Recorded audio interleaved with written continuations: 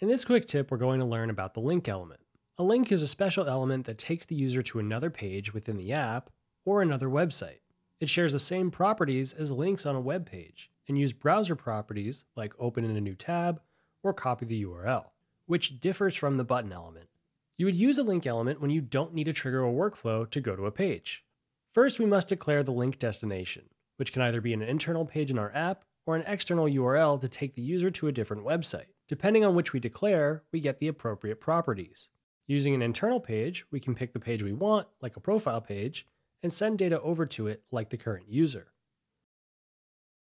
If we select an external URL, we must input the URL we want this link to open, and we can declare if we want this link to then open in a new tab. The other properties for the link element are shared between either an internal or external destination. For example, we can make this link not clickable by default, so we would have to control it dynamically. We can use the nofollow property to tell links to specifically not count for SEO purposes. And we have properties to control page parameters as we navigate to a page. For an external URL, we can send current page parameters. And for an internal URL, we can also send more parameters to the page.